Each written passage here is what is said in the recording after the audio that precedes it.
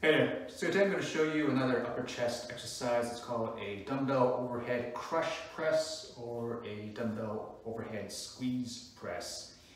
And it involves taking a dumbbell and then rather than holding it by the handle in the middle, what you're going to do is you're going to do a crush grip and hold it by the ends and push in, squeezing it in.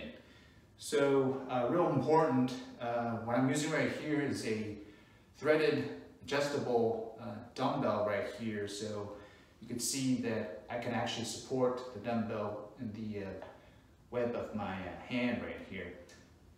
If you don't have access to a threaded dumbbell like this, and you've got to use a regular dumbbell, what I suggest is make sure that you've got a really good grip.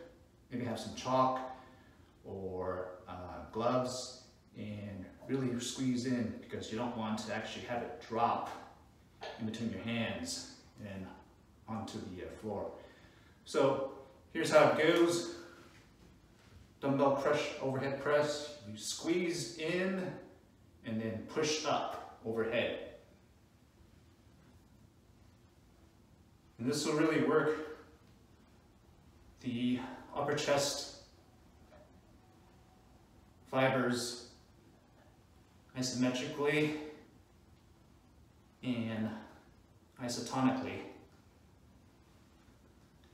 You can see from this angle right here, inside movement, straight up and down, in front of you.